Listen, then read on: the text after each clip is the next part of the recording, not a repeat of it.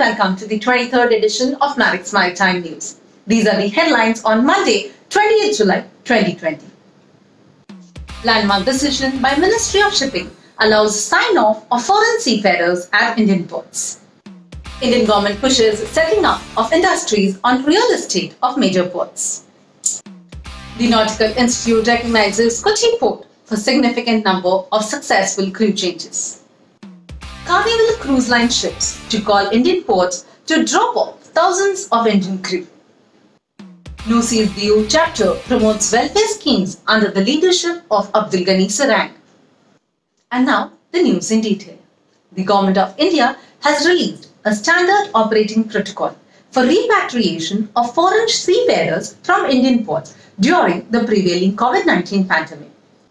A circular issued on the 17th of July by the Ministry of Home Affairs of India permits sign-off at the Indian ports of foreign seafarers working on all the vessels except on cruise vessels, and allows these seafarers to leave the country on Vande Bharat or chartered flights. The circular further states that it has been decided to permit, as a special case, a grant of temporary stay for up to 1 month by the immigration officer concerned to such foreign seafarers who have expired Indian visas but hold a valid passport and a valid seaman identity document, that is CDC. MASSA CEO Captain Shiv Halbe welcomed this historic decision by the Government of India. On the 17th of July, the persuasive powers of the Ministry of Shipping and the Director General of Shipping finally bore fruit, and the Ministry of Home Affairs issued a circular permitting foreign nationals, seafarers of foreign countries, to be repatriated from Indian ports. This is a landmark event and has catapulted India into that league of nations which do not pay just lip service to the role of the seafarer but actually act on it. So it was a case of less talk, more action. Over the past 7 weeks, India has progressively moved from a total lockdown, as far as the seafarers are concerned, from a total lockdown to a progressive relaxation. First, they permitted relief of the Indian seafarers in Indian ports. Then they permitted ships to be diverted to Indian ports for relief of crew members. Then they permitted RPS companies to charter flights to move their seafarers in and out of the country and thus effect reliefs overseas. And now they have permitted foreign seafarers to be repatriated from Indian ports by using the charter flights or the Vande Bharat flights. Well done, sir. Well done. We look forward to such good news more and more. Expressing his views, Captain M.M. Sagi, former nautical advisor to the Government of India, said, Marex, in its bi-weekly publication of 13th July 2020, had published an article authored by myself mentioning that crew change for Indian crew is already permitted in Indian ports and that the Indian government should now consider change of foreign crew as well in our ports. Such action would be in line with IMO advice to all member countries to support and facilitate repatriation of all seafarers as soon as possible, and would for India result in more business opportunities for our ports and other vendors, including airlines, suppliers and transport providers. The Directorate General of Shipping has been extremely prompt to respond. They have now permitted sign-off of foreign seafarers in Indian ports via their order of 17th July 2020. However, there is no clarity on the permission to allow the relieving foreign seafarers to fly into India to join ships, but we hope that this too will be facilitated soon. The second area of seafarer travel that needs to be reviewed is that almost all our seafarers are being carried from India to the Middle East airline hub Doha in Qatar and then carried onward to different destinations across the world on Qatar Airways and other airlines. What it really means is that all the business of Indian seafarer travel is being taken away by foreign airlines to the detriment of our own airlines. This can easily be reversed by suitable directions from the Home Ministry and some facilitation by Civil Aviation and the Ministry of Shipping. Such a move, if implemented rapidly, will result in savings in time and money related to repatriation cost of Indian seafarers, while also allowing Indian airlines to avail this significant source of revenue.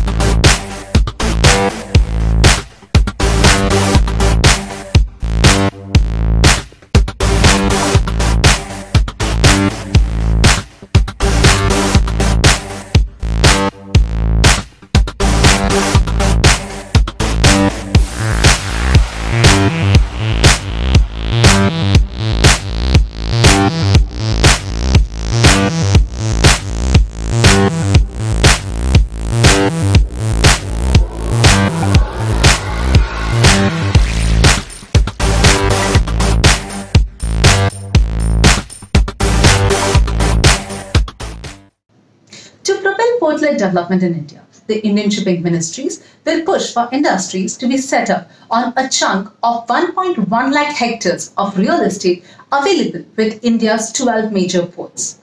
This was recently announced by the Union Shipping Minister of India, Mr. Mansukh Mandavia. So far, this land was being utilized for earning rent. But now, plans are afoot to convert this massive land bank into special economic zones to bolster industrial production in the vicinity of the ports. The UK-based Nautical Institute recently awarded a certificate of appreciation to Dr. M. Beena, chairperson of Kochi Port Trust, for the tremendous work of the port in carrying out crew changes of the Indian seafarers from ships calling Kochi for this express purpose. The ability of the Kochi Port to carry out crew changes of over 5,000 seafarers from almost 300 ships since the lockdown in March without any incident till date, despite the onset of monsoon, is a great credit to all the stakeholders, including the tug operators who are carrying out operations in very difficult conditions. I am very proud to share with you the fact that Kochi Port has completed 6,248 crew changes, over 320 vessels, over this very short period since the advent of the COVID epidemic. In fact, this has been made possible because of the very robust SOPs which have been formulated by the DG Shipping, the Director General of Shipping India, in consultation with the Ministry of Home Affairs India. In fact, this has been made possible, and the fact that there has been no incident, no untoward incident so far, in spite of the fact that we are in the thick of monsoon, stands testimony to the skill and ability of the tug masters and the tug crew. In fact, we are happy to be part of this initiative because we know that this is the very least that we can do for the seafarers who are out at sea to ensure that the engine of trade remains running. Luxury cruise liner owned by the Carnival Cruise Line has never called at any Indian port as a part of their itinerary. Yet, 4 such massive floating hotels will visit the Mumbai port in the months of July and August, not to take on any passengers, but to drop off thousands of Indian crew stranded on board since February after coronavirus threw the normal life out of gear. In a statement issued to Marex, the Carnival Cruise Line spokesperson said, "We have repatriated about 3,500 Indian crew from 4 CCL ships within a period of 10 days in June. All 4 ships called at Mumbai Port, and this operation was made possible due to the support of the Mumbai Port authorities, the Port Customs and Immigration, our port agents Inchcape, and local transport vendors. Altogether in May-June this year, Carnival Corporation has brought back to India more than 11,500 Indian crew working on board their cruise ships. They have used a combination of chartered flights, Vande Bharat flights, as well as cruise ships to achieve this major task successfully. I would like to take this opportunity to verify that recently Carnival Corporation safely repatriated over 3,500 Indian crew from 4 Carnival Cruise Line ships. And this all happened within a period of 10 days in June. Now all 4 ships called to the Mumbai Port Cruise Terminal. And this operation was only made possible by the excellent and continuous collaboration support from the Mumbai Port Trust, the Port Customs, Immigration, the health authorities, the port agent, ourselves, Inchcape India, and CSSI, with the local supporting transport vendors. Now, Indian crew members form the second highest volume of crew in the cruise industry, and making it possible to repatriate crew in this way makes it desirable to recruit Indian crew members in the future. So I would just like to thank all concerned, and it's most appreciated. Located in the Union Territory of Dadra Nagar Haveli and Diu Daman, the picturesque island of Diu is connected to the state of Gujarat through a historic bridge overlooking the Arabian Sea. Under the leadership of NUSI General Secretary Mr. Abdulgani Serang, NUSI's Diu chapter currently serves over 7,000 seafarers residing in and around the tiny island. Marex spoke to NUSI Diu chapter head Mr. Hemal Rajput, whose team relentlessly promotes various welfare schemes for the seafarers during the current corona pandemic phase. मेरा नाम हेमल राजपूत है और मैं national union of सीफेयर्स of India नुसी Diu branch का representative हूँ। दीव में around 6,000 सीफेयर्स है जो रेटिंग, पेटी ऑफिसर, जो होम ट्रेड, ऑफशोर और फॉरेन गोइंग वेसल पे काम करते हैं। ज़्यादा से ज़्यादा यहाँ से फॉरेन गोइंग वेसल पे सीफेयर्स दीव से काम करते हैं। तो कोविड-19 इंडिया में लॉकडाउन हुआ, उस दरमियान national union of सीफेयर्स of India के जनरल सेक्रेटरी कम ट्रेजरर श्री अब्दुल गनी वाई सरंग ने दीव के सीफेयर्स के लिए स्पेशली राशन उनको मिलता रहे, इसके लिए प्रयास किए। इसमें रिटायर्ड सीमेन, विडो और अनफिट सीफेयर्स को राशन प्रोवाइड किया गया, जिसमें गेहूं, चावल, राइस, शुगर, टी आदि लोगों को दिए गए कोविड-19 के दरमियान। उसके अलावा जो सीफेयर्स यहाँ के मुंबई में फंसे हुए थे, उनको 1 महीने तक का ब्रेकफास्ट, लंच और डिनर हमारे अब्दुल गनी सरंग साहब ने प्रोवाइड किया मुंबई में, और वापस लाने के लिए, उनको दीव में वापस लाने के लिए प्रयास किए। नुसी कोरोना रिलीफ के थ्रू हमारे श्री अब्दुल गनी वाई सरंग सर ने रेटिंग और पेटी ऑफिसर जो रिटायर है और सीफेयर्स की विडो है और अनफिट सीमेन है, उनके अकाउंट में डायरेक्टली 3,000 रुपीज़ जमा करवाए, डायरेक्टली 3,000 रुपीज़ उनके अकाउंट में जमा करवाए। और जो अनएम्प्लॉयड सीफेयर्स है, जो अभी जॉब पे नहीं गए हैं, उनके अकाउंट में 5,000 रुपीज़ नुसी कोरोना के दरमियान जमा करवाए।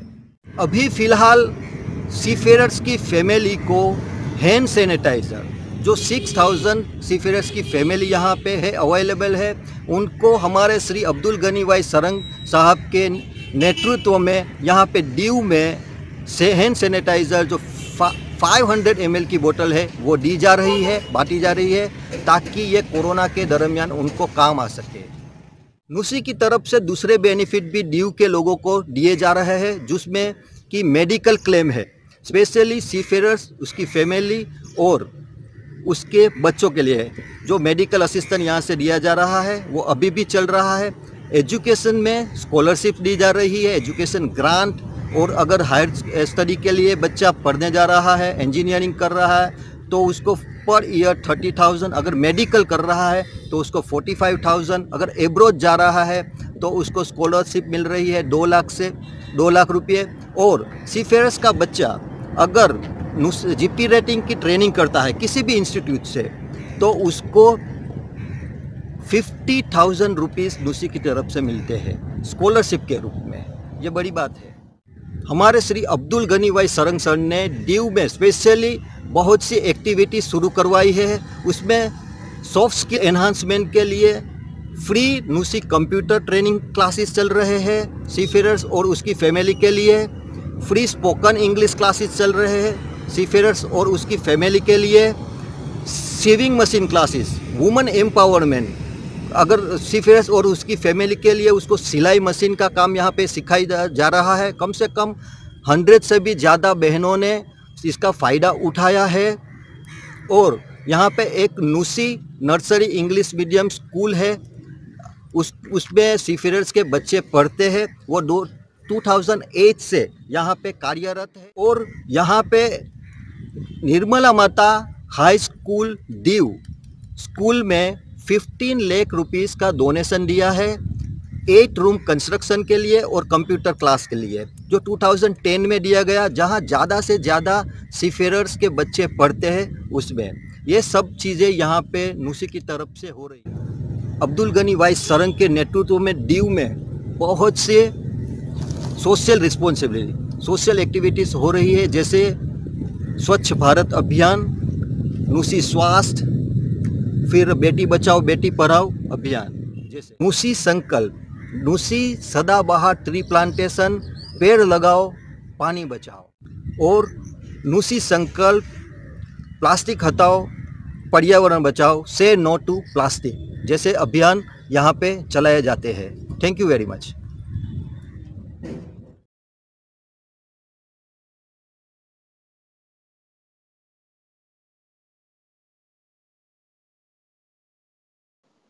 Meanwhile, India's national carrier Air India has brought cheers to the ship manning companies. The airline will operate 180 flights between India and USA under the Vande Bharat mission in the months of July and August. Flights will operate to and from New York, San Francisco and Washington DC and will offer connections to Hyderabad, Chennai, Bengaluru, Kochi, Mumbai and Ahmedabad. The Shipping Ministry has named former DG Shipping, Ms. Malini Shankar, a retired Indian Administrative Service Officer of Maharashtra cadre, as the Vice Chancellor of Chennai-based Indian Maritime University. Ms. Shankar will serve the university for a term of 5 years or until she attains the age of 70 years, whichever is earlier.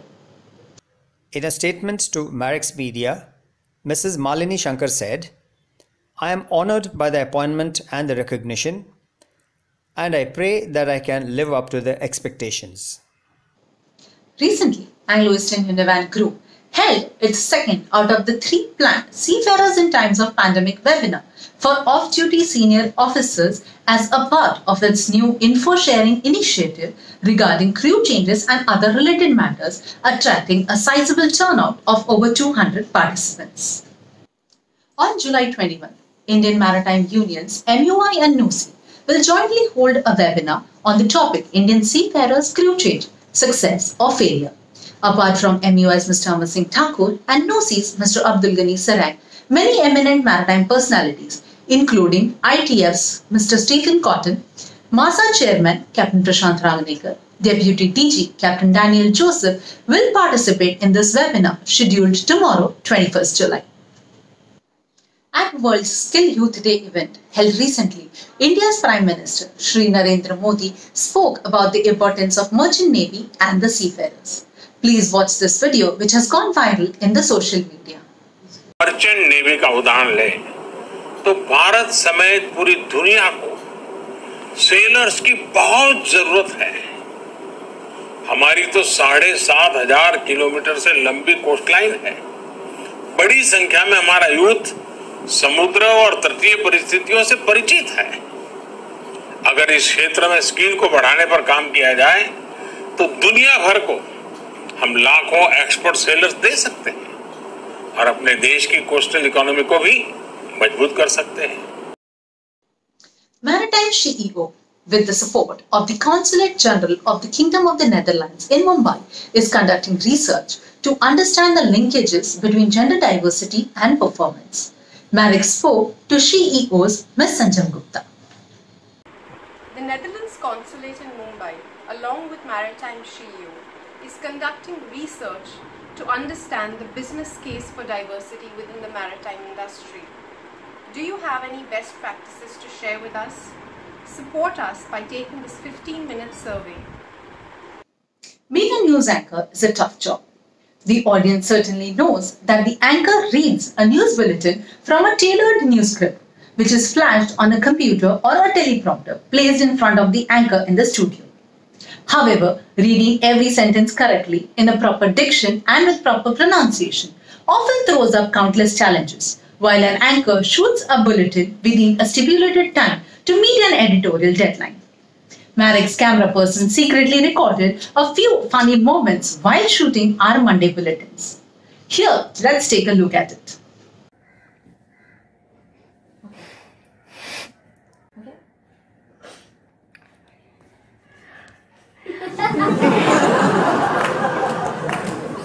Agents providing crew change services were seen charging as much as 100,000 USD dollars. Why did I say USD dollars? It's just the dollars.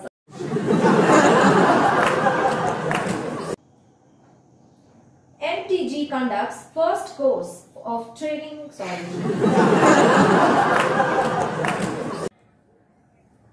A webinar on the much debated merchant shipping bill.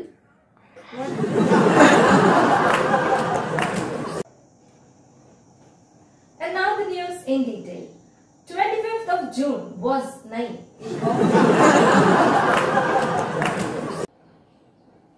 The Directorate General of Shipping. Okay. From luxury items to raw materials, everything is carried by the seafarers.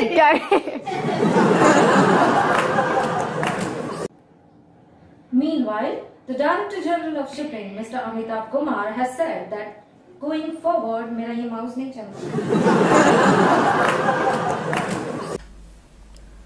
The Company of Master Mariners of India, CMMI, recently held its monthly...